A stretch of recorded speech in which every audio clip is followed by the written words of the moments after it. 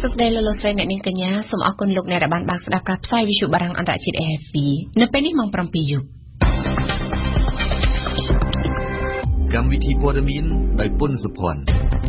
ចំណុចដែលអាចឈ្នះការបោះឆ្នោតជាតិតែបពប្រឆាំងថាអាស្រ័យសង្គមស៊ីវិលថាការបិទច្រករបៀងនៅបន្ទាយមានជ័យមានទាំងគុណសម្បត្តិនិងគុណវិបត្តិគោលនយោបាយជាតិអេកូទេសចរនឹងផ្ដល់ចំណូលសម្រាប់ការពារនិងអភិរក្សធនធានធម្មជាតិកូរ៉េខាងជើងបាញ់គ្រាប់មីស៊ីលបាឡេស្ទិកអន្តរជាតិចំថ្ងៃបុណ្យឯករាជ្យជាតិអាមេរិកនិងមុនជំនួបកំពូល G20 នៅសេរីកងកម្លាំងចម្រុះនៃសម្ព័ន្ធមិត្តសម្រុករំដោះទីក្រុងបូរាណរាខាពីដៃពួកជាហត្ថអង្គការរដ្ឋអ៊ីស្លាមវិបត្តិកាតាអង្គការសហប្រជាជាតិអំពាវនាវឲ្យប្រទេសពាក់ព័ន្ធចរចាសម្រុះសម្រួលគ្នាRFI លោកនាយករដ្ឋមន្ត្រីហ៊ុនសែនប្រធានបកប្រជាជនកម្ពុជានៅព្រឹកនេះបានលើកឡើងនៅ4ចំណុចនៅក្នុងទម្រង់ជាសំណួរនិងចម្លើយដែលនាំឲ្យគណៈបកប្រជាជនកម្ពុជារឹងមាំនិងបន្តឈ្នះឆ្នោតនៅឆ្នាំ2018ចំណុចទាំង4នេះអាចសង្ខេបខ្លីបានថាគឺបកប្រជាជនជាអ្នករំដោះកម្ពុជាពីរបបប៉ុលពតនិងបាននាំសន្តិភាពមកឲ្យប្រជាពលរដ្ឋកម្ពុជារហូតដល់បច្ចុប្បន្នសម្រាប់បកប្រឆាំងវិញការឈ្នះឆ្នោតគឺវាអាស្រ័យទៅលើប្រជាពលរដ្ឋប៉ុណ្ណោះយើងស្ដាប់វ៉ាន់សុគន្ធាលោកហ៊ុនសែនបានចោទជាសំណួរនឹងឆ្លើយដោយខ្លួនឯងនៅលើទំព័រ Facebook ថាតើគណបកណាមួយដែលហ៊ានលះបង់គ្រប់យ៉ាងរំដោះប្រទេសពីរបបប្រល័យពូជសាសន៍ប៉ុលពតនិងផ្ដល់កំណើតទី2ដល់ពលរដ្ឋខ្មែរតើគណបកណាមួយដែលបាននាំមកនូវសន្តិភាពពេញលេញដល់កម្ពុជា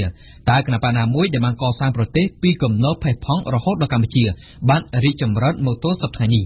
ចម្លើយរួមនៃសំណួរទាំង3នេះលោកហ៊ុនសែនបានបញ្ជាក់ថាគឺគណបកប្រជាជនកម្ពុជាចំណែកមួយសំណួរទៀតគឺថាតើមានដឹកនាំគណបកណាមួយដែលហ៊ានលះបង់សូម្បីអាយុជីវិតខ្លួនមិនស្ដាយមិនរត់ចោលប្រជាពលរដ្ឋទៅសងំយកសុខម្នាក់ឯងនៅក្រៅប្រទេសហើយនៅតែតស៊ូរួមសុខរួមទុក្ខជាមួយពលរដ្ឋតាំងតែពីប្រទេសធ្លាក់ចូលក្នុងភ្នក់ភ្លើងសង្គ្រាមរហូតមកទល់សព្វថ្ងៃនេះចម្លើយនៃសំណួរមួយនេះគឺសរសេរនៅលើទំព័រ Facebook របស់លោកនាយករដ្ឋមន្ត្រីថាគឺសម្ដេចតេជោហ៊ុនសែនប្រធានគណបកប្រជាជនបើតាមលោកហ៊ុនសែនគឺចំណុចសំខាន់ទាំង4នេះហើយដែលសពបញ្ជាក់ថាគណបកប្រជាជនកម្ពុជារឹងមាំនិងបន្តឈ្នះឆ្នោតនៅឆ្នាំ2018ទៀតនោះ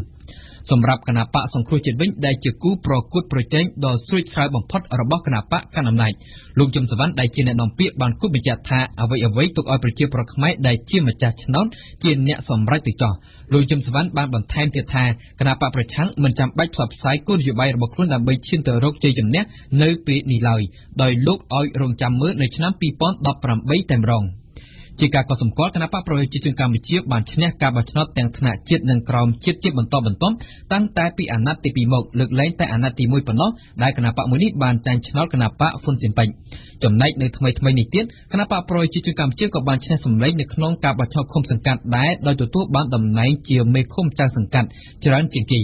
ចំពោះលោកហ៊ុនសែននេះបញ្ជាក់កាន់តែច្បាស់ថាគណបកប្រជាជនកម្ពុជាគឺនឹងបន្តឈ្នះឆ្នោតទៀតនៅឆ្នាំ2018ខាងមុខនេះក៏ប៉ុន្តែយ៉ាងណាក៏ដោយបើទោះបីជាការបោះឆ្នោតថ្នាក់ជាតិឆ្នាំ2018មិនទាន់មកដល់ក៏ពិតមែនក៏ប៉ុន្តែមេបកកណ្ដាលអំណាចលោកនាយរដ្ឋមន្ត្រីហ៊ុនសែនតែងតែបានបង្ហើបវោហារសាស្ត្រនៃលទ្ធភាពនៃការកើតមានសង្គ្រាមប្រសិនបើគណបកប្រជាជនកម្ពុជាមិនបានគ្រប់គ្រងប្រទេសបើតាមលោកនាយរដ្ឋមន្ត្រីសង្គ្រាមនោះមិនមែនកើតចេញពីអាវុធទេតែអាចកើតចេញពីបបោមាត់របស់អ្នកនយោបាយគណបកប្រឆាំងតែម្ដងសម្រាប់គណបកប្រឆាំងវិញថ្នាក់ដឹកនាំគណបកមួយនេះក៏បានលើកឡើងជារឿយៗតបទៅវិញដែរថានឹងមិនមានសង្គ្រាមណាមួយកើតឡើងទេនៅពេលដែលគណបកសង្គ្រោះជាតិឈ្នះការបោះឆ្នោតគ្រប់គ្រងប្រទេសនោះសម្បុកសត្វទាព្រៃស្លាបសដែលមានពង7គ្រាប់ត្រូវបានប្រទះឃើញដោយអ្នកភូមិជាលើកដំបូងនៅក្នុងរយៈពេល5ឆ្នាំចុងក្រោយនេះនៅស្រុកគូលែនខេត្តព្រះវិហារនៅថ្ងៃទី4កក្កដានេះបើតាមអង្គការសមាគមអភិរក្សសត្វព្រៃ WCS សម្បុកនេះត្រូវបានរកឃើញនៅក្នុងប្រហោងដើមកគីតាមរយៈទាព្រៃស្លាបសមួយក្បាលដែលនៅលើដើមឈើពងសត្វប្រភេទនេះត្រូវបានយាមដោយអ្នកភូមិដែលទទួលបានការគាំទ្រពីកម្មវិធីការពារសម្បុកសត្វស្លាបរបស់អង្គការសមាគមអភិរក្សសត្វព្រៃនៅកម្ពុជាសត្វទាព្រៃស្លាបសត្រូវបានអង្គការ IUCN ចាត់ទុកជាប្រភេទសត្វជិតផុតពូជនៅក្នុងចំណោមសត្វព្រៃដទៃទៀតដោយចំនួនសត្វនេះមានការបន្តធ្លាក់ចុះយ៉ាងខ្លាំងគូជំរាបជូនថាទាព្រៃស្លាបសមានចំនួនតិចតួចនៅកម្ពុជាហើយមានចំនួនប្រមាណពី250ក្បាលទៅ1000ក្បាលនៅលើពិភពលោកក្រសួងទេសចរនិងក្រសួងបរិស្ថាននៅថ្ងៃទី4មិថុនាក កដានេះបានចាប់ផ្ដើមពិភាក្សាគ្នាជាលើកដំបូងដោយមានការចូលរួមពីរដ្ឋមន្ត្រីនៃក្រសួងទាំងពីរនៅកិច្ចព្រៀងគោលនយោបាយជាតិអេកូទេសចរការយកប្រធានបទដ៏សំខាន់នេះមកជជែកដើម្បីស្វែងរកធាតុចូលគឺបន្ទាប់ពីអ្នកជំនាញនៃក្រសួងទាំងពីរបានឆ្លងកាត់ការពិភាក្សាគ្នាលើសេចក្តីព្រៀងជាច្រើនលើកមកហើយសូមស្ដាប់ញឹមសុផលអ្នកនាំពាក្យក្រសួងបរិស្ថានលោកសៅសុភាពបានថ្លែងថាការរៀបចំឲ្យមានសេចក្តីព្រៀងគោលនយោបាយជាតិអេកូទេសចរនេះឡើងគឺដើម្បីជំរុញការអភិវឌ្ឍវិស័យទេសចរខណៈដែលកម្ពុជាមានសក្តានុពលទេសចរធម្មជាតិដ៏ធំធេងអ្នកនាំពាក្យរូបនេះបញ្ជាក់ថាប្រសិនបើកម្ពុជាមានគោលនយោបាយជាតិអេកូទេសចរនោះនឹងនាំមកនៅកំណើនសេដ្ឋកិច្ចជាតិនិងសេដ្ឋកិច្ចសហគមន៍ប្រជាពលរដ្ឋនៅតាមមូលដ្ឋានផងដែរអ្វីដែលជាផលតបស្នងត្រឡប់ទៅវិញនោះគឺចំណូលដែលបានមកពីវិស័យអេកូទេសចរនឹងត្រូវប្រើប្រាស់ក្នុងការការពារនិងអភិរក្សធនធានធម្មជាតិការពារប្រព័ន្ធជីវៈចម្រុះនៅតំបន់ការពារធនធានធម្មជាតិលើកកម្ពស់ការអប់រំការយល់ដឹងពីធនធានធម្មជាតិនៅទូទាំងប្រទេសទាំងមូលនេះបើតាមលោកសៅសុភាពបច្ចុប្បន្នប្រទេសកម្ពុជាមានតំបន់ការពារធម្មជាតិសរុបចំនួន46និងរបៀងជីវៈធម្មជាតិមានទេសភាពដ៏ទាក់ទាញដែលមានផ្ទៃដីទំហំ 7.5 លានហិកតាជាមួយគ្នានេះក្រសួងទេសចរក៏បានកត់សម្គាល់ដែរថានិន្នាការទេសចរសកលលោកនាពេលបច្ចុប្បន្នមានប្រមាណជា 45% ចូលចិត្តទេសចរវប្បធម៌ 23% ពេញចិត្តទេសចរតំបន់ឆ្នេរហើយក្រៅពីនេះភ្ញៀវទេសចរចូលចិត្តអេកូទេសចរនិងប្រភេទទេសចរដទៃទៀតរបាយការណ៍ក្រសួងទេសចរឲ្យដឹងដែរថាកម្ពុជាទទួលបានភ្ញៀវទេសចរអន្តរជាតិប្រមាណជាង 5 លាននាក់កាលពីឆ្នាំ 2016នៅឆ្នាំ 2017 នេះប្រទេសនេះរំពឹងថានឹងទទួលបានភ្ញៀវទេសចរបរទេសប្រមាណជា 5 លាន 5 សែននាក់ព្រមទាំងសង្ឃឹមថាឆ្នាំ 2020 ខាងមុខនឹងទទួលបានទេសចរបរទេសប្រមាណជា 7 លាននាក់ផងដែរសភាពាណិជ្ជកម្មនិងឧស្សាហកម្មបារាំងកម្ពុជារួមជាមួយនឹងស្ថានទូតបារាំងប្រចាំនៅកម្ពុជានឹងរៀបចំជួបជុំពលរដ្ឋបារាំងនិងមិត្តភ័ក្តិនៃប្រទេសបារាំងទាំងអស់នៅថ្ងៃទី 13 ខែកក្កដាឆ្នាំ 2017 ខាងមុខនេះដើម្បីអបអរបុណ្យជាតិបារាំងសេចក្តីប្រកាសព័ត៌មានរបស់ស្ថានទូតបារាំងប្រចាំនៅកម្ពុជាបានឲ្យដឹងថាពិធីអបអរបុណ្យជាតិបារាំងដែលនឹងត្រូវរៀបចំឡើងជាលើកទី 3 នៅកោះពេជ្រនេះនឹងមានការកំសាន្តសប្បាយតាមរយៈការរាំរែកនិងពិសាអាហារជុំគ្នានៅពេលរាត្រីផងដែរចាប់ពីម៉ោង 6 ល្ងាចដល់ម៉ោង 12 យប់តាមស្ថានទូតបារាំងពិធីជួបជុំនេះនឹងត្រូវបង់ប្រាក់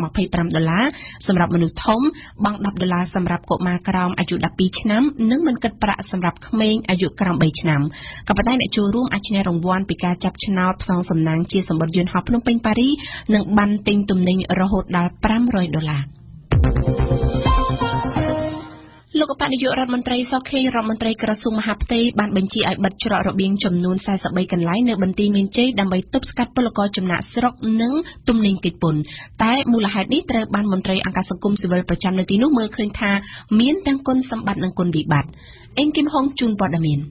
គុណវិបត្តិនៃការបិទច្រករបៀងនេះគឺធ្វើឲ្យប៉ះពាល់ដល់ពលករខ្មែរដែលទៅធ្វើការនៅថៃចំពោះអ្នកទៅព្រឹកវេលាល្ងាចហើយបើតាមសេចក្តីរាយការណ៍ពីខេត្តបន្ទាយមានជ័យនៅថ្ងៃទី 4 កក្កដានេះបានកើតមានភាពប្រទុសរាយគ្នារវាងទាហានសឹករងនិងពលរដ្ឋខ្មែររួចទៅហើយដោយសារតែករណីបិទច្រករបៀងបឹងបេងដែលស្ថិតនៅឃុំបឹងបេងស្រុកម៉ាឡៃបន្ថែមពីលើនេះទៀតបានប៉ះពាល់ដល់ការដោះដូរទំនិញរវាងពលរដ្ឋនៃប្រទេសទាំងពីរកម្ពុជានិងថៃចំណែកគុណសម្បត្តិវិញគឺបានទប់ស្កាត់ទំនិញកិច្ចពន្ធរួមមានប្រភេទសាច់សត្វខូចគុណភាពស្ទើរតែគ្រប់មុខនិងបញ្ជាការធ្វើចំណាក់ស្រុករបស់ពលរដ្ឋខ្មែរនេះបើតាមការគូបញ្ជាក់របស់លោកស៊ុំច័ន្ទគាមន្ត្រីអង្គការអាត់ហុកប្រចាំខេត្តបន្ទាយមានជ័យប៉ុន្តែយ៉ាងណាក៏ដោយលោកស៊ុំច័ន្ទគាបានចាត់ទុកការបិទច្រករបៀងនៅពេលនេះគឺជាវិធានការមួយអនុវត្តស្ទើរតែហួសពេលទៅហើយហួសពេលដោយសារតែលោកមើលឃើញថាមន្ត្រីប៉ូលីសមួយចំនួននៅតាមព្រំដែនពួកគេបានក្លាយជាអ្នកមានរួចទៅហើយតាមរយៈការទទួលសំណូកពុករលួយពីទំនិញកិច្ចពន្ធនេះម្យ៉ាងទៀតលោកស៊ុំច័ន្ទគាមើលឃើញថាការបិទច្រករបៀងនេះគ្មានប្រសិទ្ធភាពប៉ុន្មានទេព្រោះលំហនៃការឆ្លងទៅឆ្លងមកនៅតែកើតមានដដែលដូច្នេះលោកផ្ដល់យោបល់ថារដ្ឋាភិបាលគួរតែបង្កើតការងារនៅក្នុងស្រុកវិញប្រសើរជាងគួររំលឹកថាច្រករបៀងខុសច្បាប់តាមខ្សែបន្ទាត់ព្រំដែននៅក្នុងខេត្តបន្ទាយមានជ័យជាប់ព្រំដែនកម្ពុជាថៃមានប្រវែងជាង100គីឡូម៉ែត្រហើយមានច្រករបៀងខុសច្បាប់ជាង40កន្លែងតាមរយៈច្រករបៀងខុសច្បាប់នេះនាំឲ្យកើតមានករណីចំណាក់ស្រុកខុសច្បាប់ នឹងមានការកិច្ចពន្ធរថយន្តចង្កូតស្ដាំម៉ូតូកិច្ចពន្ធនិងទំនិញលួចលាក់មួយចំនួនទៀតនេះបើតាមការបញ្ជាក់របស់លោកស៊ុនបវរអភិបាលខេត្តបន្ទាយមានជ័យសូមបញ្ជាក់ថាការបញ្ជាឲ្យបិទច្រករបៀងពីសំណាក់លោកសខេងរដ្ឋមន្ត្រីក្រសួងមហាផ្ទៃនាពេលនេះស្របពេលដែលរដ្ឋាភិបាលថៃបានបញ្ជូនពលករខ្មែរដែលធ្វើការមិនស្របច្បាប់ត្រឡប់មកកម្ពុជាវិញច្រើនជាងរាល់ដងព្រោះថាថៃផ្អែកលើប្រជាក្រិតកែសម្រួលថ្មីស្ដីពីការគ្រប់គ្រងធ្វើការរបស់ពលករបរទេសនៅឆ្នាំ2017 នៅក្នុងពិធីចុះហត្ថលេខាលើលិខិតបដូរសារនៅព្រឹកមិញនេះនៅឯក្រសួងការបរទេសស្ដីពីការផ្ដល់ហិរញ្ញប្បទានឥតសំណងពីប្រទេសជប៉ុនដែលមានទឹកប្រាក់ចំនួន649លានយេនប្រហែលជា 5.77 លានដុល្លារលោកប្រាក់សុខុនរដ្ឋមន្ត្រីការបរទេសកម្ពុជាបានប្រាប់ឯកអគ្គរដ្ឋទូតជប៉ុនប្រចាំកម្ពុជាថាជំនួយជប៉ុនមានអត្ថប្រយោជន៍ដល់ការអភិវឌ្ឍធនធានមនុស្សនៅកម្ពុជាប្រមុខការទូតទាំងពីររំលឹកថាជប៉ុនបានផ្ដល់ហិរញ្ញប្បទានឥតសំណងសម្រាប់ការអភិវឌ្ឍធនធានមនុស្សនៅកម្ពុជារយៈពេល17ឆ្នាំកន្លងទៅគិតត្រឹមឆ្នាំ2016មានសរុបចំនួន 5208 លានយេនសម្រាប់និស្សិតកម្ពុជាចំនួនជាង300នាក់ទៅបន្តការសិក្សានៅប្រទេសជប៉ុន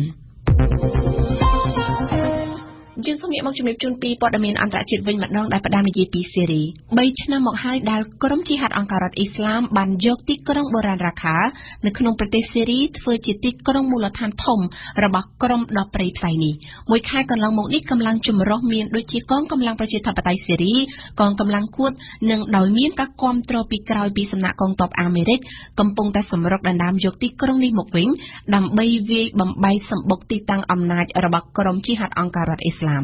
តែអ្វីដែលជាការលំបាកនោះគឺត្រូវបញ្ជាកុំឲ្យខូចខាតទីតាំងបេតិកភណ្ឌប្រវត្តិសាស្ត្រនៃទីក្រុងដ៏ចំណាស់នេះមុំពិសេសជូនព័ត៌មានពិស្ដាប្រតិបត្តិការវាយសម្រុករំដោះយកទីក្រុងរាខាបានចាប់ផ្ដើមកាលពីថ្ងៃទី6មិថុនាដោយមានការចូលរួមពីកងកម្លាំងឯករាជ្យដើម្បីប្រជាធិបតេយ្យសេរីនិងកងកម្លាំងគឿកក្រុមទាំងពីរនេះបានទទួលការគាំទ្រទាំងសម្ភារៈនិងបច្ចេកទេសពីសំណាក់កងទ័ពសហរដ្ឋអាមេរិកកងកម្លាំងប្រជាធិបតេយ្យសេរីបានរំដោះបានមួយភាគធំនៅភាគខាងកើតនិងភាគខាងលិចទីក្រុងរាខា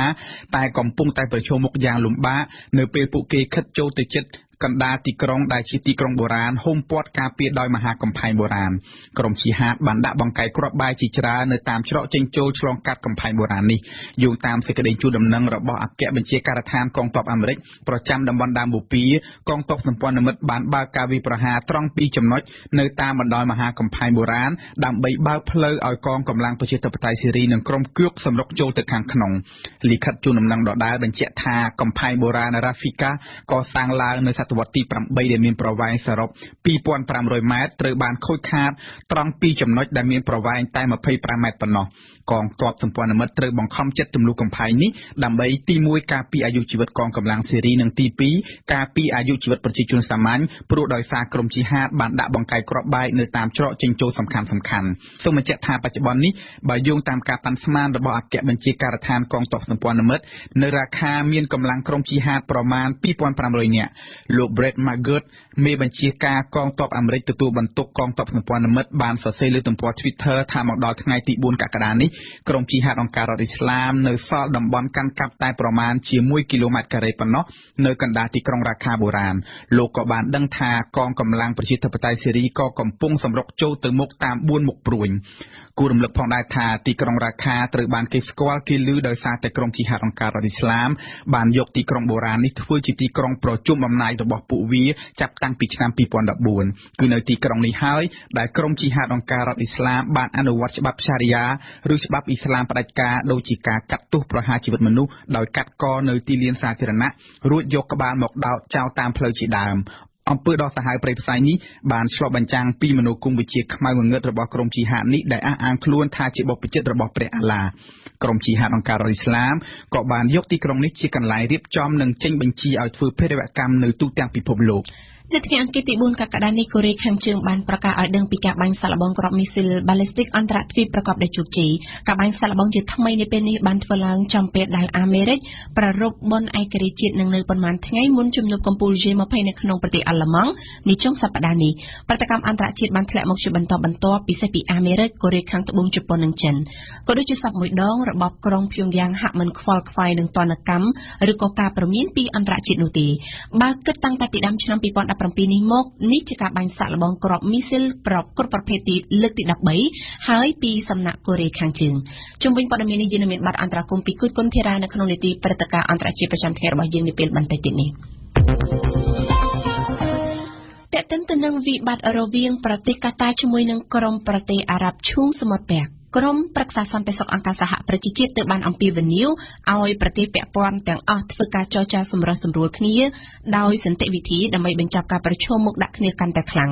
នៅក្នុងនេះក្រុមប្រឹក្សាសន្តិសុខអង្គការសហប្រជាជាតិចង់សម្ដៅថាក្រុមប្រឹក្សាសន្តិសុខនឹងមិនចេញសេចក្តីសម្រេចចិត្តណាមួយទេតេតិនទៅនឹងបញ្ហានេះ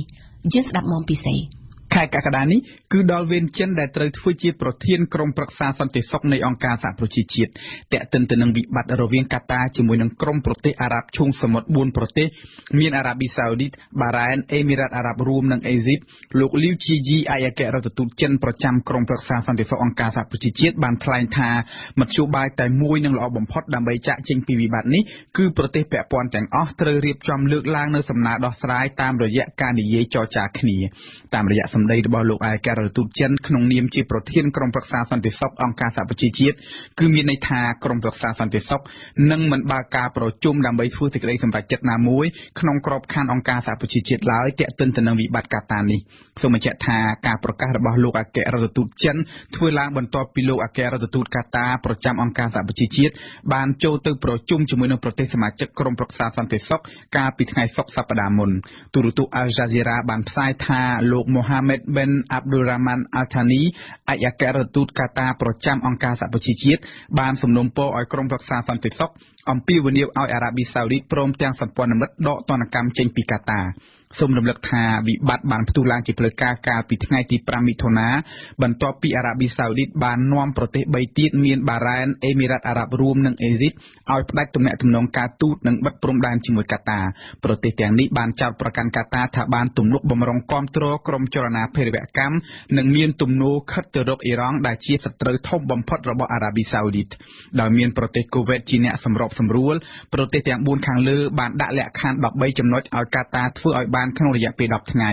កាតាទើបតែបានឆ្លើយតបទៅវិញកាលពីថ្ងៃច័ន្ទទី7កក្កដាតែគេមិនទាន់ដឹងថាជាចម្លើយអវិជ្ជមានឬវិជ្ជមានទេតែបើតាមការតាមដានកន្លងមកកាតាបានបរិហារថាលក្ខខណ្ឌទាំង13ចំណុចដែលគេដាក់មកលើខ្លួនគឺជាការរំលោភលើអធិបតេយ្យភាពក្នុងនាមខ្លួនជាប្រទេសឯករាជ្យដោយឡែកលោក Sigmar Gabriel រដ្ឋមន្ត្រីការបរទេសអាល្លឺម៉ង់ដែលកំពុងបំពេញទស្សនកិច្ចនៅអារ៉ាប៊ីសាអូឌីតអេមីរ៉ាតអារ៉ាប់រួមនិងបន្តដំណើរទៅកាន់កាតានៅថ្ងៃស្អែកនេះក៏បានអំពាវនាវឲ្យប្រទេសពាក់ព័ន្ធទាំងអស់តាំងចិត្តធ្វើការចរចាសម្រុះសម្រួលគ្នាដោយសន្តិវិធី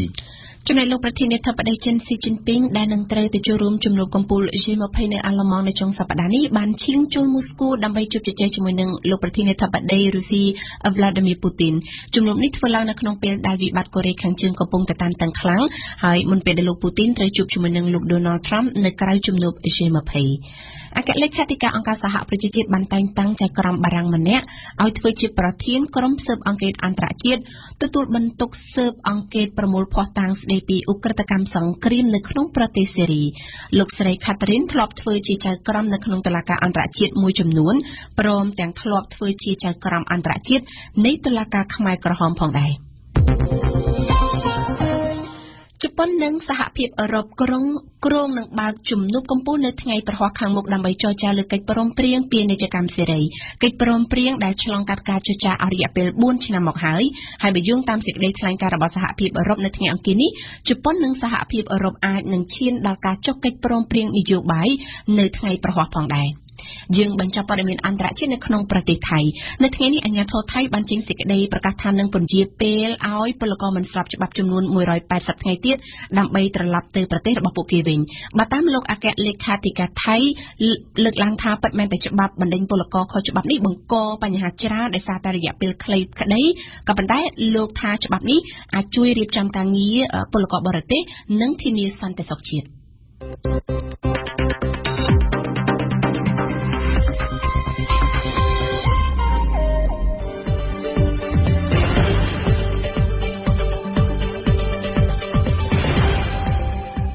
Chu barang RFI ភ្នំពេញ92 MHz សៀមរាប92 MHz បាត់ដំបងក្រុងព្រះសីហនុនិងកំពង់ចាម 94.5 MHz លោកអ្នកនាងកំពុងស្ដាប់កម្មវិធីព័ត៌មានរបស់វិទ្យុបារាំងអន្តរជាតិ RFI ជាបន្តទៅទៀតនេះលោកអ្នកនាងនឹងបានស្ដាប់ដំបូងគឺជានាទីភ្ញៀវប្រចាំថ្ងៃរៀបចំជូនដល់វ៉ាន់សុគន្ធានៅថ្ងៃនេះសុគន្ធាបានជួបសម្ភារលោកសាំអ៊ីនលោកលើកឡើងថាការធ្វើបុណ្យខួប1ឆ្នាំជូនសពលោកកែមលីពីព្រោះលោកជាបិតាស្ថាបនិកបកប្រជាធិបតេយ្យមូលដ្ឋានក្រោយមកគឺជានាទីព្រឹត្តិការណ៍អន្តរជាតិប្រចាំថ្ងៃយើងមានបទអន្តរកម្មពីគុជគុនធីរ៉ាជំវិញកូរ៉េខាងជើងបាញ់គ្រាប់មីស៊ីលបាឡេស្ទិកអន្តរទ្វីបចំថ្ងៃបុណ្យឯករាជ្យជាតិអាមេរិកនឹងមុនជំនួបកំពូល G20 នៅក្នុងនីតិបទយការបស់យើងនៅថ្ងៃនេះលើកឡើងរៀបចំជូនដោយវ៉ាសំណាប់នៅចុងបញ្ចប់នៃកម្មវិធីរបស់យើងគឺជានីតិអក្សរសិល្ប៍ខ្មែររបស់វ៉ាន់ឌីកអនភ្ញៀវប្រចាំថ្ងៃតាមគម្រោងនៅព្រឹកថ្ងៃអាទិត្យទី9កក្កដាខាងមុខនេះគណៈបកប្រជាធិបតេយ្យមូលដ្ឋាននឹងរៀបចំពិធីបុណ្យរំលឹកខួប1ឆ្នាំឧទ្ទិសកុសលចំពោះវិញ្ញាណក្ខន្ធលោកបណ្ឌិតកែមលីជុំវិញរឿងនេះវ៉ាន់សុគន្ធាបានជួបសម្ភាសជាមួយនឹងលោកសាំអ៊ីន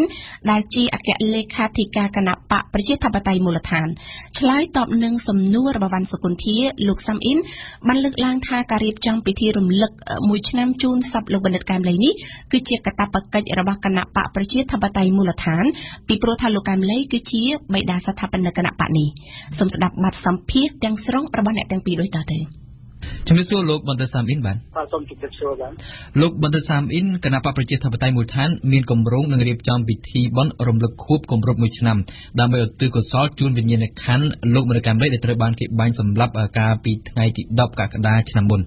លោកសាមអ៊ីនតាមមូលហេតុអីបានជាគណៈបកប្រជាធិបតេយ្យមូលដ្ឋានប្រារព្ធពិធីនេះឡើងបាទទី1គណៈបកប្រជាធិបតេយ្យមូលដ្ឋានបានចាត់ទុកលោកបណ្ឌិតកែមលីជាបិតាស្ថាបនិករបស់គណៈបកជាតតែមូលដ្ឋានក្រោយពីការនយោជកលោករបស់លោកបណ្ឌិតកែមលីត្រូវគេបាញ់សម្លាប់កាលពីថ្ងៃទី10ខែកក្កដាឆ្នាំ2016កន្លងមកនេះបាទហើយដល់ពេល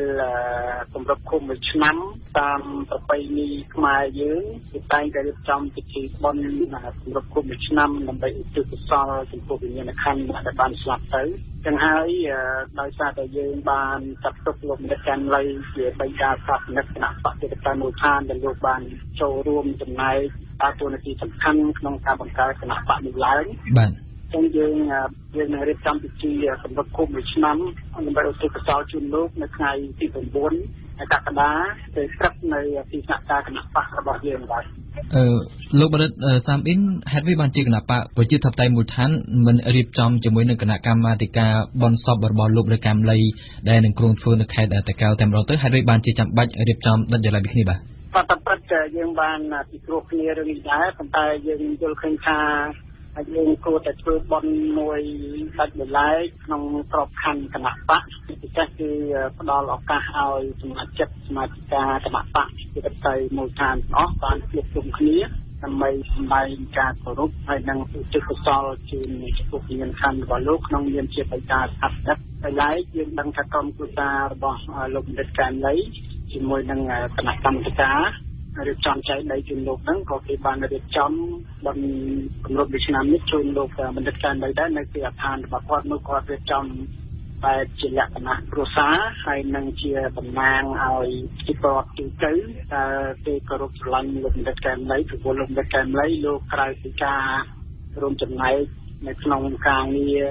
បណ្ដាញសង្គមខ្មែរដើម្បីខ្មែរនិងគណៈបកជាតតែមូលដ្ឋានលោកបានធ្វើកិច្ចការជាច្រើនទៀតចឹងហើយការរៀបចំពិធីបុណ្យសពរំលឹកឆ្នាំឧទ្ទិសកុសលជូនលោកជាលក្ខណៈគ្រួសារហើយនិងលក្ខណៈជាប្រតិទៅគឺគាត់ធ្វើនៅផ្ទះរបស់គាត់នៅខេត្តតាកែវហើយឡើយយើងធ្វើនេះក្នុងក្របខ័ណ្ឌគណៈបកជាតតែមូលដ្ឋានដែរលោកសាមអ៊ីនលោកអត់គិតថាការដែលប្រារព្ធពិធីបុណ្យសពលោកបណ្ឌិតកែមលីរយៈពេល1ឆ្នាំនេះដាច់ដោយឡែកដោយគណៈបកប្រជាធិបតេយ្យមូលដ្ឋានហ្នឹងលោកអត់ខ្លាចការគិតពីមជ្ឈដ្ឋានទូទៅថាលោកកំពុងតែទាញយកប្រជាប្រិយភាពឬក៏ទាញសពលោកបណ្ឌិតកែមលីហ្នឹងមកភ្ជាប់ជាមួយគណៈបកប្រជាធិបតេយ្យមូលដ្ឋានទេឬបាទយើងគិតថាយើងមិនអាច ទៅគ្រប់គ្រងការយល់ឃើញរបស់មហាជនជាពិសេសរបស់សមាជិកគណៈបកដទៃទៀតដែលគាត់ចង់បានជាចំណេញដើម្បីក៏ប្រជាប្រិយភាពពីលោកបណ្ឌិតកែមនៅទេយើងធ្វើទៅអ្វីដែលយើងគិតថាជាកាតព្វកិច្ចរបស់សមាជិកគណៈបកតែមូលដ្ឋានដែលបានចាត់ទុកគាត់ជាបិតាស្ថាបនិកហើយត្រង់ថាអ្នកដទៃគាត់គិតយ៉ាងម៉េចនោះជារឿងរបស់គាត់យើងមិនអាចកត់ចាំការគិតការយល់ឃើញរបស់ពួកគាត់បានទេបាទជារួមមកវិញគណៈបកប្រជាធិបតេយ្យមូលដ្ឋានប្រារព្ធពិធីនេះមិនមែនជាការចង់ទាញយកប្រជាប្រិយភាពរបស់លោកមន្ត្រីកាមលីទេជាទម្លាប់ផងយើងមិនធ្វើនយោបាយណាមួយចាក់ទាញជាប្រតិភិបហើយបន្តការគូខាតដល់សង្គមជាតិដូចជាបន្តមានការបែកបាក់សង្គមជាតិបន្តមានការឆ្លុះគ្នាបន្តមានការបណ្ដុះកំហឹងទៅក្នុងគោលការណ៍របស់យើងនេះគឺយើងច្បាស់យើងមិនធ្វើកិច្ចការណាមួយតែទាញជាប្រតិភិបហើយការទាញជានោះក៏មានការបែកបាក់ដល់ជាតិរបស់យើងទេបាទលោកមដិសាមអ៊ីននៅក្នុងសេចក្តីប្រកាសព័ត៌មានរបស់គណៈបកប្រជាធិបតេយ្យមូលដ្ឋានជុំវិញការរៀបចំពិធីរំលឹកខួបគម្រប់1ឆ្នាំឧទ្ទិសដល់សពលោកមដិកាមលីនេះគណៈបកបានហៅលោកមដិកាមលីថាជាបិតាស្ថាបនិកគណៈបកប្រជាធិបតេយ្យមូលដ្ឋានជាការកត់សម្គាល់មុនពេលដែលលោកបណ្ឌិតទទួលមរណភាពដោយការបាញ់សម្លាប់នោះគណៈបកប្រជាធិបតេយ្យមូលដ្ឋានដូចជាមិនបានប្រើពាក្យថាជាបិតាស្ថាបនិកឬក៏ស្ថាបនិកគណៈបកប្រជាធិបតេយ្យមូលដ្ឋានទេប៉ុន្តែបន្ទាប់ពីលោកទទួលមរណភាពទៅស្រាប់តែគណៈបកនេះប្រើពាក្យថាជាបិតាស្ថាបនិកគណៈបកប្រជាធិបតេយ្យមូលដ្ឋានមានន័យថាជាអ្នកចូលរួមបង្កើតគណៈបកប្រជាធិបតេយ្យមូលដ្ឋានវិញហេតុអ្វីទៅបាទបានលោកមន្ត្រីកាមលីលោកបានដើរតួនាទីសកម្មជាមួយក្រុមការងាររបស់យើងតាំងពីចាប់ផ្ដើមចលនាបណ្ដាញសង្គមខ្មែរដើម្បីខ្មែរហើយលោកក៏ចូលរួមសមាជិករួមគ្នាហើយយើងគួរបង្កើតជាគណៈបកនយោបាយមួយដែលផ្ដល់គំរូល្អដល់ប្រជាធិបតេយ្យទៅក្នុងបកហើយយើងមានផ្ោះតាងជាក់ស្ដែងជាច្រើនដែលលោកចូលរួមសកម្មភាពក្នុងការបង្កើតគណៈបកជាផ្នែកមូលដ្ឋានដូចជា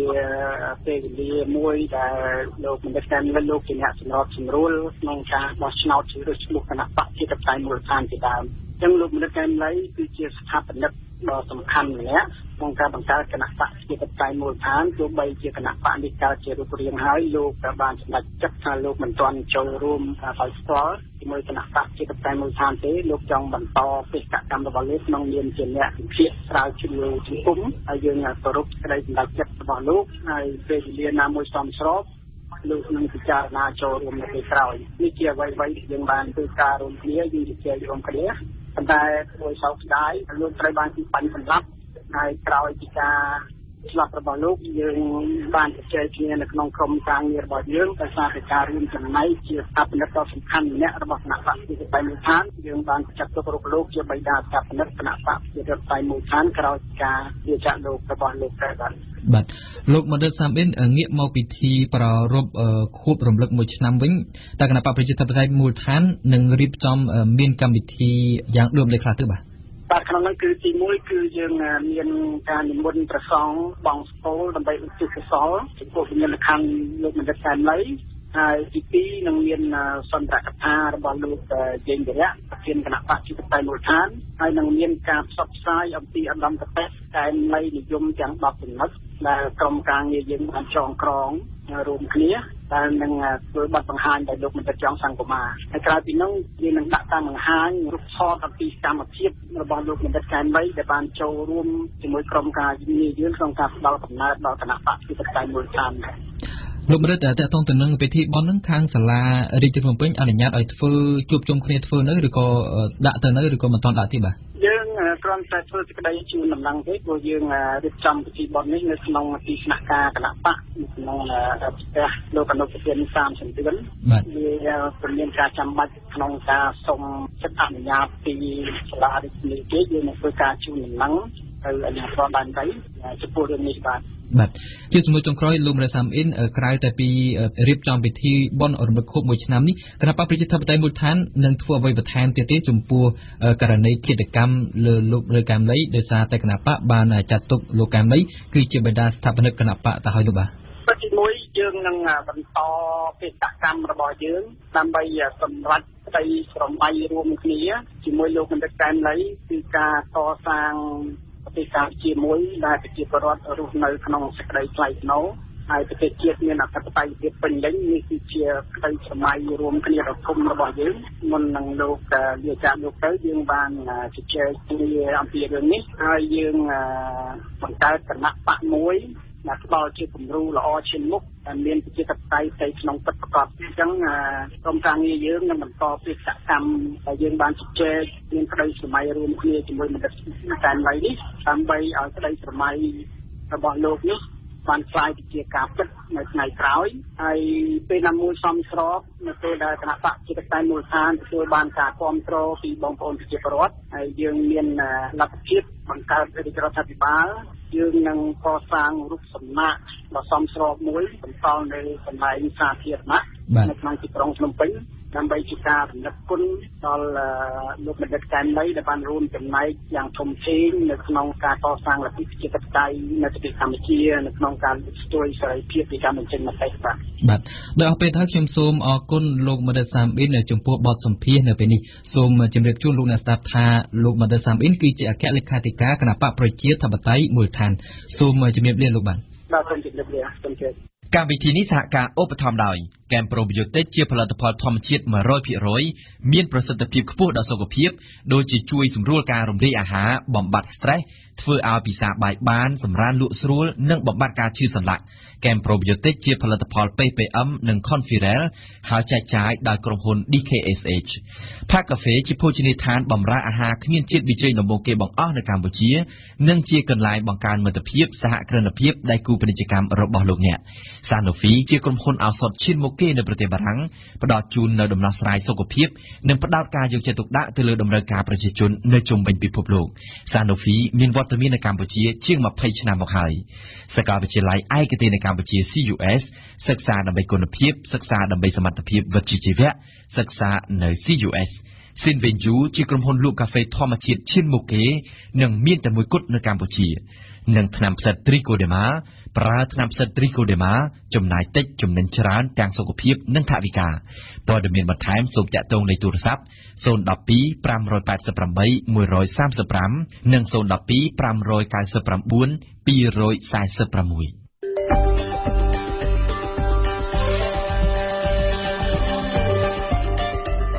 ព័ត៌មានទាំងនេះអាចអានឬស្ដាប់ឡើងវិញនៅក្នុងគេហទំព័ររបស់យើង www.khmer.rfi.fr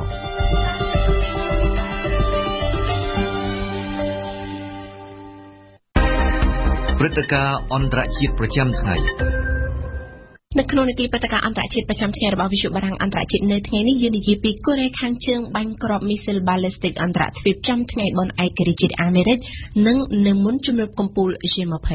ជុំវិញព័ត៌មាននេះយើងមានបទអន្តរាគមន៍ពីគុណធារាជម្រាបសួរគុណធារាសួស្តីសុភ័ណ្ឌ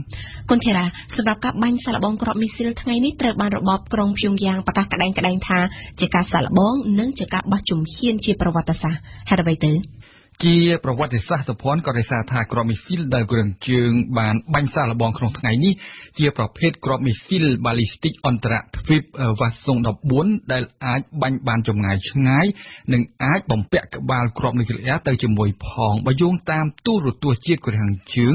ការបាញ់សាកល្បងគ្រាប់មីស៊ីលវ៉ាសុង14ត្រូវបានត្រួតពិនិត្យផ្ទាល់ដោយប្រមុខដឹកនាំគីមចុងអ៊ុនហើយគ្រាប់មីស៊ីលនោះហោះសម្ញែងក្នុងអាកាសរយៈពេលប្រមាណជា40នាទីនៅក្នុងកម្ពស់ 2802 គីឡូម៉ែត្រនិងហោះបានចម្ងាយ 933 គីឡូម៉ែត្រមុននឹងធ្លាក់ចូលក្នុងសមុទ្រជប៉ុនតាមទូរទស្សន៍ជាតិកូរ៉េខាងជើងដដែលជោគជ័យនៃការបាញ់សាកល្បងគ្រាប់មីស៊ីល ballistic អន្តរទ្វីបប្រភេទនេះជាការបោះមួយជំហានទៅមុខយ៉ាងសំខាន់ឆ្ពោះទៅសម្រេចកម្មវិធីរបស់កូរ៉េខាងជើងគឺការវាយប្រហារទីកន្លែងណាក៏បាននៅក្នុងពិភពលោកពិសេសកំទេចអាមេរិកដោយភ្លើងនុយក្លេអ៊ែរព័ត៌មានដែលផ្ដល់ដោយទូរទស្សន៍ជាតិកូរ៉េខាងជើងស្ដីពីលទ្ធផលនៃការបាញ់សាកល្បងគ្រាប់មីស៊ីលវ៉ាសុង14ថ្ងៃនេះក៏ត្រូវបានបញ្ជាក់ដោយកងទ័ពអាមេរិកកូរ៉េត្បូងនិងជប៉ុនដែរបើយោងតាមក្រុមអ្នកវិភាគ គ្រាប់មីស៊ីលប្រភេទនេះអាចនឹងហោះបានចម្ងាយដល់ទៅ 6,700 គីឡូម៉ែត្រប្រសិនបើគេបាញ់វាក្នុងមុំធម្មតាពោលមិនមែនក្នុងមុំកោងដូចដែលគ្រឿងជើងបានបាញ់ពេលនេះទេបាញ់បានចម្ងាយដល់ទៅ 6,700 គីឡូម៉ែត្រគឺពិតជាមិនអាចកំទេចដែនដីអាមេរិកទាំងមូលបានមែនតែវាជាចម្ងាយគ្រប់គ្រាន់ដើម្បីកំទេចរដ្ឋអាឡាស្កាទាំងស្រុងសុភ័ណ្ឌចាជាការកត់សម្គាល់ការបាញ់សាកល្បងគ្រាប់មីស៊ីល ballistic អន្តរទ្វីបរបស់កូរ៉េខាងជើងនៅថ្ងៃនេះគឺបានធ្វើឡើងចំថ្ងៃបុណ្យឯករាជ្យជាតិនៅអាមេរិកហើយនឹងនៅប្រមាណថ្ងៃមុនជំនួបកំពូល G20 នៅក្នុងទឹកដីអាល្លឺម៉ង់ដូច្នេះអ្វីទៅជាប្រតិកម្មរបស់អន្តរជាតិចំពោះទង្វើរបស់កូរ៉េខាងជើងនៅពេលនេះគុនធីរ៉ាមុនគេសុភ័ណ្ឌគឺលោកប្រធានាធិបតីអាមេរិកដូណាល់ត្រាំក៏ដូចជាសពមួយដងលោកត្រាំបានបញ្ចេញប្រតិកម្មនៅក្នុងបណ្ដាញសង្គម Twitter របស់លោកដោយមិននិយាយចំឈ្មោះមនុស្សខ្លាំងរឿងជើងគីមចុងអ៊ុនលោកត្រាំបានសរសេរដោយចោទជាសំណួរថាតើម្នាក់នឹងគ្មានការងារអ្វីធ្វើទេឬហើយបន្ថែមថាគេពិបាកនឹងជឿថាកូរ៉េខាងត្បូងនិងជប៉ុនអាចនឹងអនុគ្រោះឲ្យមានទង្វើបែបនេះយូរអង្វែងនោះទន្ទឹមគ្នានេះលោកដូណាល់ត្រាំក៏បានឆ្លៀតអំពាវនាវចិនជាថ្មីម្ដងទៀតឲ្យចាត់វិធានការដាក់គំនាបលើកូរ៉េខាងជើងចំណែកសមាភិកីកូរ៉េខាងត្បូងលោកមូជេអ៊ីនក៏បានកោះប្រជុំក្រុមប្រឹក្សាសន្តិសុខជាតិមួយជាបន្ទាន់នៅថ្ងៃនេះរីឯជប៉ុនដែលហាក់ស្ថិតចំទិសដៅនៃការបាញ់សាកល្បងគ្រាប់មីស៊ីលកូរ៉េខាងជើងខ្លាំងជាងគេបានចេញមុខបរិហារក្រុមប្រជុំយ៉ាងពីបទរំលោភលើសេចក្តីសម្រេចចិត្តរបស់ក្រុមប្រឹក្សាសន្តិសុខអង្គការសហប្រជាជាតិទន្ទឹមគ្នានេះលោកប្រមុខរដ្ឋាភិបាលជប៉ុនស៊ីនហ្សូអាបេបានថ្លែងនៅថ្ងៃនេះថាលោកគ្រោងនឹងស្នើរុស្ស៊ីនិងចិនឲ្យដើរតួនាទីប្រកបដោយលក្ខណៈស្ថាបនាប្រឈមនឹងកូរ៉េខាងជើងគឺជាសំណើដែលលោកអាបេគ្រោងលើកនៅក្នុងជំនួបកំពូល G20 ដែលត្រៀមបើកធ្វើក្នុងប្រទេសអាល្លឺម៉ង់ពីថ្ងៃសុក្រដល់ថ្ងៃសៅរ៍ទី8កក្កដាចុងសប្តាហ៍នេះតែទោះជាយ៉ាងនេះក្តីគេពិតជាមិនអាចរងចាំដំណោះស្រាយណាមួយដែលឈានទៅបិទបញ្ចប់សំណុំរឿងនុយក្លេអ៊ែរកូរ៉េខាងជើងដ៏ចម្រូងចម្រាសនិងស្មុគស្មាញព្រមទាំងអូសបន្លាយភ្លាមបានទេដោយគ្រប់គ្នាបានដឹងរួចហើយថាទណ្ឌកម្មអន្តរជាតិមានច្រើនរាប់មិនអស់តែហាក់មិនបានធ្វើឲ្យរបបក្រុងភ្ជុំយ៉ាងព្រឺរួមបន្តិចណាសោះផ្ទុយទៅវិញគឺមានតែបង្ករឿងបន្ថែមទៀតអាសុភ័ណ្ឌចាគុនធីរ៉ាតើកូរ៉េខាងជើងមានសមត្ថភាពហើយនឹងលទ្ធភាពបញ្ឆេះភ្លើងនុយក្លេអ៊ែរបានដែរឬទេនិងថាហេតុអ្វីបានជាបញ្ហាកូរ៉េខាងជើងមួយនេះស្មុគស្មាញនិងពិបាកដោះស្រាយខ្លាំងម្ល៉េះសុភ័ណ្ឌដូចគ្រប់គ្នាបានដឹងហើយថាទណ្ឌកម្មកាន់តែច្រើននិងការថ្កោលទោសកាន់តែខ្លាំងកូរ៉េខាងជើងរឹតតែផ្កើនសហគមន៍អន្តរជាតិតាមរយៈការសាកល្បងនុយក្លេអ៊ែរក៏ដូចជាគ្រាប់មីស៊ីលរហូតមកដល់ពេលនេះពលតាំងពីការឡើងកាន់តំណែងប្រមុខដឹកនាំកូរ៉េខាងជើងរបស់លោកគីមចុងអ៊ុននាឆ្នាំឆ្នាំ2011មកក្រុមអ្នកវិភាគនិងក្រុមអ្នកជំនាញបានទទួលស្គាល់ពីការចម្រើនទៅមុខគួរឲ្យកត់សម្គាល់នៅកម្មវិធីនុយក្លេអ៊ែរនិងកម្មវិធីគ្រាប់មីស៊ីលរបស់កូរ៉េខាងជើងដែលជារដ្ឋឯកោជាងគេមួយនៅក្នុងលោកតែពួកគេហាក់នៅមានការសង្ស័យលើសមត្ថភាពរបស់ក្រុមប្រជុំយ៉ាងក្នុងការបំពាក់គ្រាប់ក្បាលនុយក្លេអ៊ែរនៅលើគ្រាប់មីស៊ីល ballistic អន្តរទ្វីបតាមក្រុមអ្នកវិភាគនិងក្រុមអ្នកជំនាញការបាញ់សាកល្បងគ្រាប់មីស៊ីល ballistic អន្តរទ្វីបដោយគ្មាននាំគ្រាប់ក្បាលនុយក្លេអ៊ែរទៅជាមួយជារឿងងាយស្រួលតែកូរ៉េខាងជើងនៅមិនទាន់មានបច្ចេកវិទ្យាគ្រប់គ្រាន់ដើម្បីអាចបញ្ជូនគ្រាប់ក្បាលនុយក្លេអ៊ែរភ្ជាប់ជាមួយនឹងគ្រាប់មីស៊ីល ballistic អន្តរទ្វីបទៅក្នុងលំហអាកាសនៅឡើយទេនិយាយពីដំណោះស្រាយវិញសុភ័ណ្ឌតាមពិតទៅគ្មានបញ្ហាណាមួយដែលគ្មានដំណោះស្រាយនោះទេគ្រាន់តែថាមានកត្តាច្រើនណាស់ដែលបានធ្វើឲ្យសំណុំរឿងមួយនេះជាប់គាំងអូសបន្លាយមកដល់សប្តាហ៍ថ្ងៃម្នាក់ពិសេសអាមេរិកចិនជប៉ុនរុស្ស៊ីកូរ៉េខាងត្បូងនិងរាប់ទាំងកូរ៉េខាងជើងខ្លួនឯងផងពិតជាមានឆន្ទៈចង់បញ្ចប់បញ្ហាតែគេត្រូវដឹងថាគឺក្រុមប្រទេសមហាអំណាចទាំងនោះឯងដែលបាននឹងកំពុងបន្តចិញ្ចឹមបញ្ហាមួយនេះដើម្បីទទួលបានប្រយោជន៍នឹងការប្រជែងកម្លាំងគ្នាពីសម្បកក្រៅចិននិងរុស្ស៊ីដែលជាមិត្តស្លាប់រស់នៅកូរ៉េខាងជើងបានសន្យាដាក់គំនាបលើក្រុងព្យុងយ៉ាងតែនៅខាងក្នុងវិញចិននិងរុស្ស៊ីបានបិទភ្នែកដោយទុកមិនដោយឲ្យក្រុមអ្នកជំនួញនិងក្រុមហ៊ុនរបស់ខ្លួនរកស៊ីជាមួយកូរ៉េខាងជើងក្នុងនាមជាប្រធានផ្លាស់វេនក្រុមប្រឹក្សាសន្តិសុខពេលនេះចិនបានព្រមានពីគ្រោះមហន្តរាយមិនអាចគ្រប់គ្រងបានប្រសិនបើភាគីនីមួយមិនព្រមសម្របសម្រួល និងបញ្ជាក់អត់ធ្មត់អ្វីដែលចិនចង់មានន័យនោះគឺថា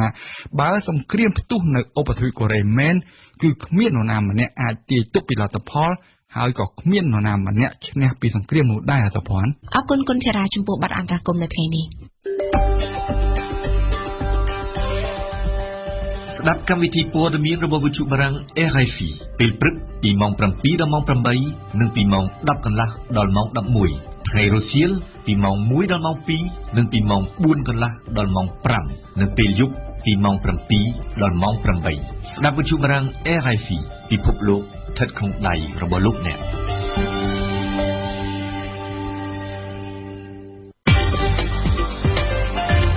បទយូហ្គាលោកហៀងគឺអាយុ39ឆ្នាំត្រូវបានប្រកាសសុពលភាពជាចៅសង្កាត់ផ្សារដើមថ្កូវថ្មីនៅក្នុងក្រុងភ្នំពេញកាលពីព្រឹកថ្ងៃទី4កក្កដាជំនួសលោកហែមសុផាតដែលត្រូវបានទម្លាក់ឲ្យទៅធ្វើជាចៅសង្កាត់រងទី2តាមរយៈការបោះឆ្នោតពីប្រជាជនបើទោះបីជាពីមុនមកលោកហៀងគឺមិនធ្លាប់ធ្វើជាចៅសង្កាត់ម្ដងណាក្តីតែបារម្ភមានដើមកំណើតមកពីស្រុកកោះធំខេត្តកណ្ដាលរូបនេះបានបដិញ្ញាថានឹងខិតខំបម្រើប្រជាពលរដ្ឋនៅក្នុងមូលដ្ឋានដោយមិនប្រកាន់និន្នាការនយោបាយនោះទេវ៉ាសំណាប់បានចុះទៅយកព័ត៌មានស្ដីពីពិធីផ្ទេរមុខតំណែងចៅសង្កាត់ថ្មីហើយបានរៀបចំបទយកាជូនលោកអ្នកស្ដាប់សូមជិះស្ដាប់ដូចតទៅការបើកកិច្ចប្រជុំដំបូងរបស់ក្រុមប្រឹក្សាសកម្មគណៈទី4នៃក្រុមប្រឹក្សាសកម្មផ្សារដើមចាប់ពីពេលនេះតទៅនេះគឺជាការប្រកាសសុពលភាពតែងតាំងចៅសង្កាត់ថ្មីមកពីគណៈបក្សសង្គ្រោះជាតិដែលទើបនឹងជាប់ឆ្នោតថ្មីនៅក្នុងសង្កាត់ផ្សារដើមថ្កូវក្នុងទីក្រុងភ្នំពេញកាលពីព្រឹកថ្ងៃទី4កក្កដាឆ្នាំ2017ពិធីប្រកាសសុពលភាពនេះត្រូវបានប្រារព្ធធ្វើឡើងនៅក្នុងសាលប្រជុំនៃវិទ្យាល័យផ្សារដើមថ្កូវក្រោមការចូលរួមពីលោកព្រំសំខាន់អភិបាលខណ្ឌចំការមនរួមជាមួយនឹងមន្ត្រីរាជការបុគ្គលិករដ្ឋបាលសាលាខណ្ឌសង្កាត់តំណាងគណៈបកនយោបាយអង្គការសង្គមស៊ីវិលនិងប្រជាពលរដ្ឋសរុបជាង200នាក់ប្រកាសមួយទទួលស្គាល់សមាជិកជាប្រធានក្រុមប្រឹក្សាសង្កាត់និងសមាជិកក្រុមប្រឹក្សាសង្កាត់ផ្សារដើមថ្កូវខាងកាមេរ៉ាវិទ្យាល័យភ្នំពេញដោយបានរៀបរៀងខាងក្រោមទី1លោកអេទុនជាប្រធានក្រុមប្រឹក្សាសង្កាត់ទី2លោកផុតដំអនជាសមាជិកក្រុមប្រឹក្សាសង្កាត់3លោកខែសុខាជាសមាជិកក្រុមប្រឹក្សាសង្កាត់4លោកស្រីពូសុខុនជាសមាជិកក្រុមប្រឹក្សាសង្កាត់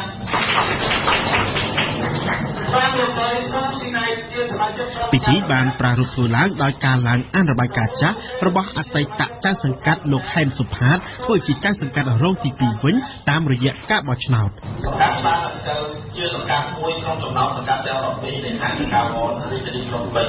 តែមានទ្រង់ប្រទល់ខាងលិចទល់នឹងសង្កាត់កំទំពុល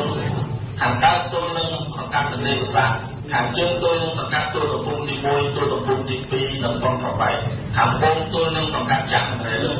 សង្កាត់ផ្សារខាងទៅមានទំហំផ្ទៃដី1លាន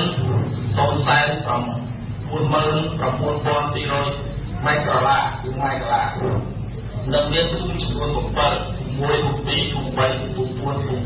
2 3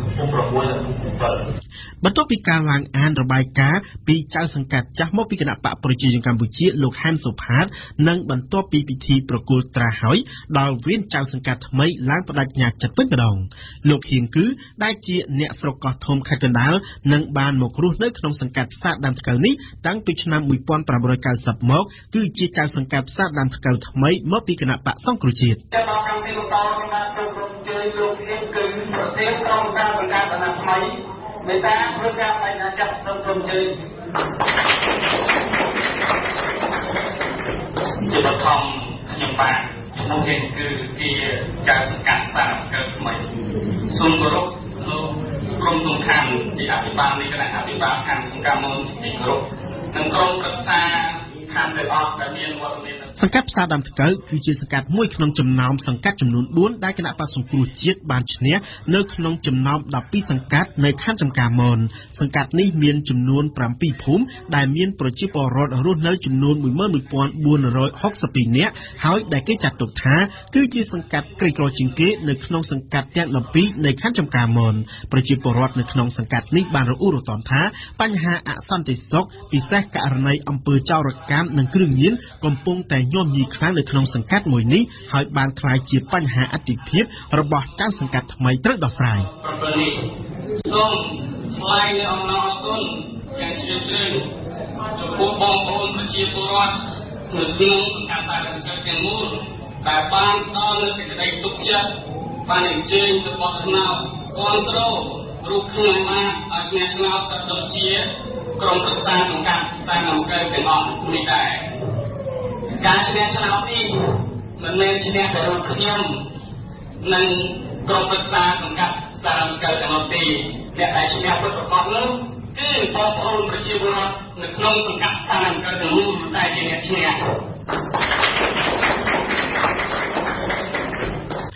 មុនត្រូវបានប្រជាពលរដ្ឋបោះឆ្នោតគាំទ្រជាចៅសង្កាត់ថ្មីនៅផ្សារដើមថ្កូវនេះលោកហ៊ៀងគឺជាអតីតសមាជិកក្រុមប្រឹក្សាសង្កាត់ផ្សារដើមថ្កូវនេះតាំងពីឆ្នាំ2012មកប៉ុន្តែមុននេះលោកហ៊ៀងធ្លាប់ជាអ្នកដាំបន្លែជាអ្នកម៉ៅការសំណង់និងធ្លាប់ធ្វើជាគ្រូបង្រៀនភាសាអង់គ្លេសផងដែរជាមួយនឹងការបញ្ចប់ការសិក្សាត្រឹមថ្នាក់ទី12លោកហ៊ៀងបានលើកឡើងថាទោះបីជាកន្លងមកលោកមិនធ្លាប់មានបទពិសោធន៍ធ្វើជាចៅសង្កាត់ក្តីប៉ុន្តែនោះមិនមែនជាបញ្ហានោះទេត្បិតថាការងារនឹងជួយបង្រៀនមនុស្សតាមក្រោយខ្ញុំបានចូលរួមជាមួយនឹងពីមុននោះគឺគណៈបកសំរងស៊ីតាំងពីតាដំបូងនោះយូរហើយបាទហើយប៉ុន្តែកាលនោះខ្ញុំគ្រាន់តែជាសកម្មជនធម្មតាទេគ្រាន់តែជាសកម្មជនប៉ុន្តែខ្ញុំមិនបានចូលឈ្មោះនៅក្នុងក្រុមប្រឹក្សាសង្កាត់អីទេគ្រាន់តែជាសកម្មជនប៉ុន្តែខ្ញុំបានហត់ចូលនៅក្នុងនោះគឺក្នុងឆ្នាំ2012ខែទី3ដែលមានការបោះឆ្នោតជ្រើសរើសគុំសង្កាត់ហ្នឹងខ្ញុំបានជាប់នៅក្នុងក្រុមប្រឹក្សាគុំសង្កាត់ថ្ងៃគិតថាការងារជាច្រើនដែលខ្ញុំធ្លាប់ធ្វើរហូតដល់ទៅខ្ញុំធ្លាប់គ្រប់គ្រងនៃការម៉ៅការចឹងបទពិសោធន៍នៃការគ្រប់គ្រងហើយជាពិសេសមួយរយៈពេលដែលខ្ញុំហត់ចូលនៅក្នុងក្រុមប្រឹក្សាគុំសង្កាត់នេះខ្ញុំបានដឹងច្រើនបទពិសោធន៍ច្រើនជាមួយនឹងគាត់ចាស់ហើយទន្ទឹមនឹងគាត់ផ្ដល់នៅដំបូងមានបាទឲ្យខ្ញុំគិតថាដំបូងវារៀងពិបាកបន្តិចប៉ុន្តែធម្មតាទេការងារវានឹងបរិញ្ញាមនុស្សបន្ថែមតទៅទៀតបើសិនជាយើងមានឆន្ទៈក្នុងការបំពេញការងារពិធីប្រកាសសុពលភាពចៅសង្កាត់ថ្មីត្រូវបានក្រសួងមហាផ្ទៃប្រគល់ភារកិច្ចជូនអភិបាលរាជធានីខេត្តធ្វើពិធីប្រកាសសុពលភាពជាបន្តបន្ទាប់និងដោយរលូននៅក្នុងសង្កាត់ផ្សារដើមថ្កូវនិងនៅក្នុងក្របខ័ណ្ឌទូទាំងប្រទេសចាប់តាំងពីថ្ងៃទី3ខែកក្កដាបើទោះបីជាការផ្ទេរតំណែងនៅតាមឃុំសង្កាត់មួយចំនួនបានជួបបញ្ហារកាំរកូលខ្លះដោយសារតែអតីតមេឃុំចៅសង្កាត់ខ្លះហាក់មិនទាន់ដាច់អាឡ័យពីកៅអីរបស់ខ្លួនក៏ដោយការប្រកាសតែងតាំងនេះនឹងត្រូវបញ្ចប់នៅរយៈពេល14ថ្ងៃក្រោយពីគណៈកម្មាធិការជាតិរៀបចំការបោះឆ្នោតហៅកាត់ថាកោជបបានប្រកាសលទ្ធផលបោះឆ្នោតជាផ្លូវការកាលពីថ្ងៃទី25ខែមិថុនាដោយគណៈបកប្រជាជនកម្ពុជាបានរក្សាតំណែងមេឃុំចៅសង្កាត់ចំនួន1156ឃុំខណៈដែលគណៈបកសង្គ្រោះជាតិបានទទួលតំណែងមេឃុំចៅសង្កាត់ចំនួន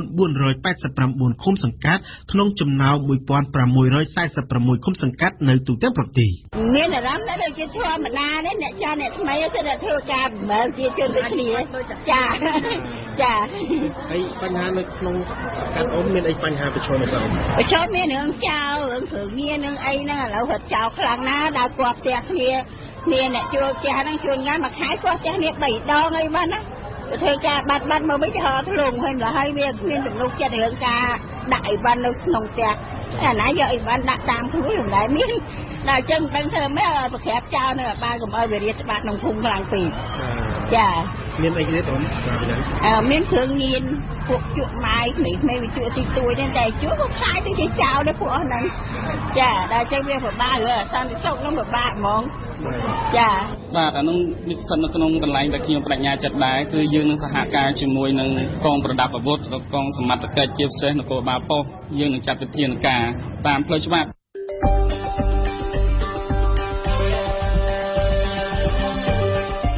វិទ្យុបារាំងអន្តរជាតិ RFI 24ម៉ោងក្នុងមួយថ្ងៃផ្សាយជាភាសាខ្មែរពីម៉ោង 7 ព្រឹកដល់ម៉ោង 8 យប់និងផ្សាយជាភាសាបារាំងពីម៉ោង 8 យប់ដល់ម៉ោង 7 ព្រឹក